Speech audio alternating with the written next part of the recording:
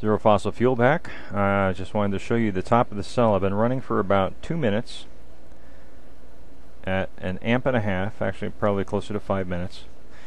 And this is where we are. This is looking down into the top of the electrolyzer tank. I apologize for my shaky hand, but this USB cam is not the greatest. And I'm not going to bother refocusing because it's a little bit better from a distance. But you can see that pretty clearly. We have pretty good surface tension. The bubbles are getting fairly large. And a lot of foam has built up along the edges. Also notice the discharge tube that I've attached to the side of the tank has a tube inside the tank which actually brings the inlet to the very center of the tank at the top. This way, as I'm driving along and the liquid inside the electrolyte is sloshing from side to side, it always sloshes around the opening and nothing ever gets into the discharge tube itself. Actually works pretty good.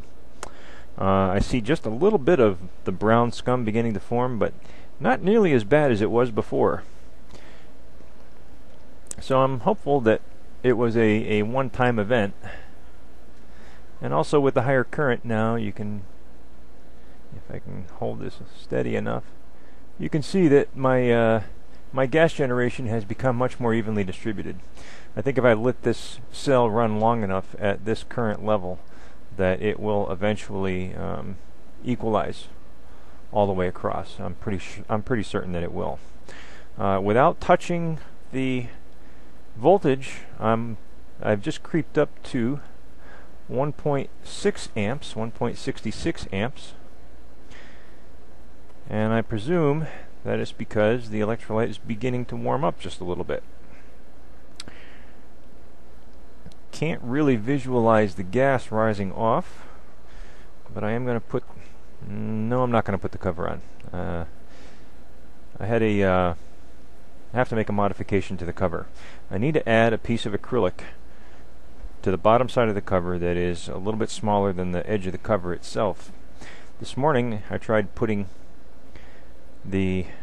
just for grins and giggles, as I was pre-charging it in my car at 12 volts off the cigarette lighter, I decided to bring in the vacuum hose from the intake manifold and attach it to the outlet tube. Figured, what the heck, let's see what it does under a vacuum. Well, that was a bad idea, because what had happened was when I started the car, the vacuum actually took the long sides of the electrolyte tank and sucked them inward almost 3/4 of an inch. When I looked inside the windshield and saw it bending that far, I immediately shut the car off and immediately returned back to normal. So what I need to do is I need to make the top cover a little bit like a cookie jar lid, so that a piece of acrylic actually sits down inside the tank to shore up the edges of the walls. The final version of this electrolyte cell will be 3/8 of an inch acrylic, not 1/4. I guarantee you that. The other thing, the answer to the last video's riddle, why does a taller fireplace flue pipe work better than a shorter one, is because the taller the pipe, the higher the gas velocity you get going up the pipe, and the better draft it creates inside the hearth of the fireplace itself. One of the objects that we're after in creating a very efficient working cell is to get the fluid up through the plate cavity, out and over, and create a circulating current as fast as we can get it in there. The ultimate, obviously, is to pump it, but if you can create enough of a current without pumping, then why bother? I'm going to be backing down the voltage here. It started to creep up even a little more. I was at a 1.8 amps. It's sort of running out of control here a little bit. So, but look at the size of those bubbles. Isn't that great? That is very high surface tension on the water.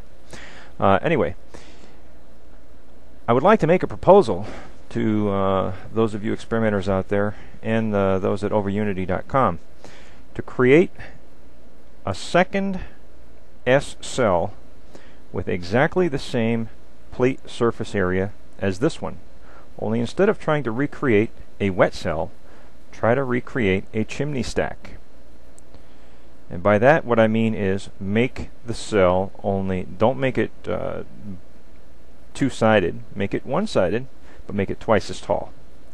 That way you can submerge the whole thing in the electrolyte fluid, and even with it completely submerged, the amount of surface area that you've covered at the edge of the plate where you could potentially create leakage is still the same.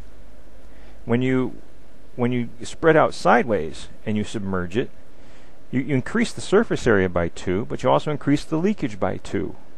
And you don't do anything to increase the flow velocity coming up through the electrolyte plates.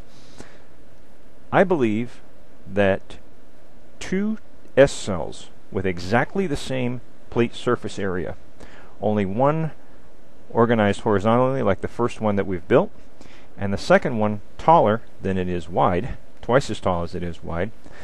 All things being equal, I believe the tall one will produce considerably more gas than the horizontal one. That is my conjecture, and I put it as a challenge to the community to follow along with me and build a vertical model of the same cell and conduct a side-by-side comparison of the gas volume being created. I think it's not a mistake that MagDrive chose to create a vertical cylinder. I think it's not a mistake that the HHO cell is more vertical than it is horizontal. Quite certain that the flow coming up through the stack is the reason why. One thing I do not have, and I wish I had, is a thermometer. I need to pick up an electronic thermometer to monitor the temperature of the electrolyte solution here. But anyway, that's it for now. We're generating gas. I'm enjoying this. I'm going to let this run for a while, probably back off, let it cool down, start it up again, and I don't know. Maybe I'll get courageous and hold a butane grill lighter to it. See what happens.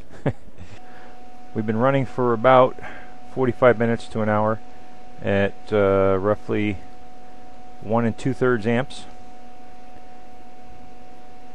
Get an idea of the activity that we've got going on here.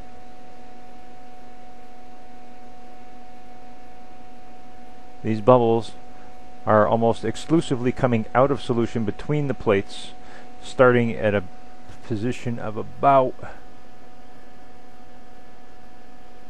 halfway up the plates. You can see where the cloudiness begins. This is the dark brown scum I was telling you about. Doesn't that look delicious? And evidently it has not stopped. So I will try, I think, the next time also using distilled water with just a touch of the baking soda in the to create the electrolyte, and see if this condition recurs. If it does, then I'm going to have to assume that it's a condition associated with the baking soda and not the minerals in the water that I happen to use. But I'm guessing minerals right now. Real quickly, there's the cover with the pieces of Lexan that are glued to the cover. I don't know how well you can see that form like a cookie jar. Hopefully it'll be enough to shore up the sides of the electrolyte tank so that it doesn't cave in on itself when I attach it to the vacuum of my automobile. Speaking of which, I have to cut it short now and get to work on that automobile. I have leaking fuel injectors that are leaking raw fuel over the intake manifold, so I have to replace the O-ring kits in those. If you'll excuse me, I have duties to tend to. Zero Fossil Fuel signing out. Hope you are enjoying the series.